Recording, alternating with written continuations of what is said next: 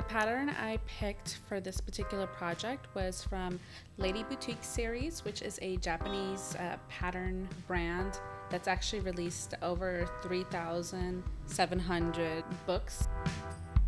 The reason I picked this particular piece from the book was because it's kind of modern, it's a little bit different. It's not something I would normally pick off if I'm shopping at any of the department stores or something that I might even see. I haven't seen anything like this in stores before, so I was kind of excited to try something different, have a little bit of a challenge, work from something that had absolutely no directions, and test my knowledge in sewing and seeing how much of my skills I can remember. So the fabric on this particular piece is beautiful. The texture is great. It drapes super well. But at the same time, I knew that with something as structured as this skirt, I needed to use something that had a little bit of body so that it wouldn't look like a balloon on me. The most challenging part about making this particular skirt was because it is from a Japanese sewing pattern, which I have had some experience sewing with before, but not too much. There are a lot of things to take into consideration.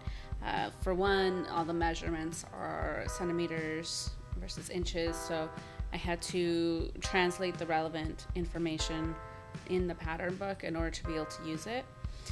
Then I had to go off of no directions whatsoever and just kind of use what I knew from sewing previously and how garments are put together and incorporate that in what I was doing. So there were steps that were not included in the book, at least from the diagrams. The challenging part was not just the translation, not just the sizing, but also being able to pattern grade the piece itself as well, because sizing is so much more different in Japan than United States.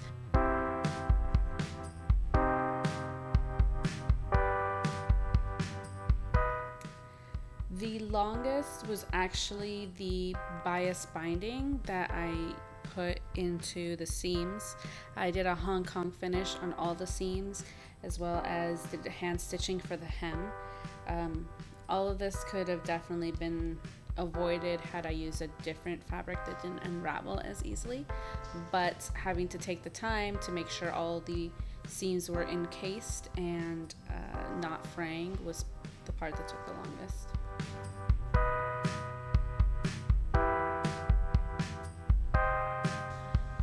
Wearing this skirt, it's kind of nice because the material is so much like suiting.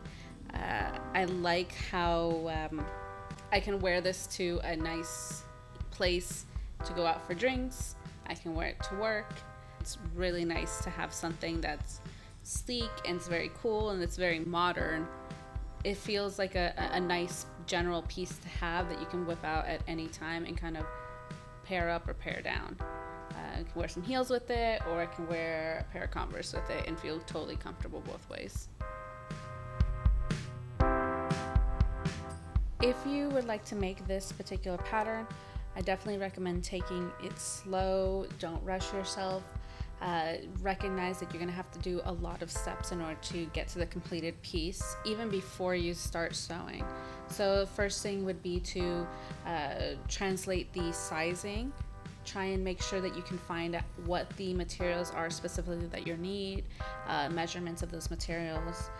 I also recommend taking your time when you're tracing out the pattern, because everything's going to be printed out on one giant sheet with every pattern piece in that book overlaid on top of each other. So get some graphite paper, take your time tracing it out, and then from there measure out the pattern pieces directly so you have accurate measurements as to what is actually on the sheet, because you're not going to be able to understand those directions in the book.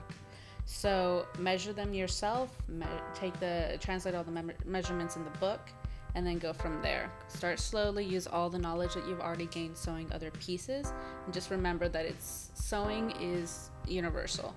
The rules are the same across the board, so don't be intimidated. Start slow, take your time, and have fun.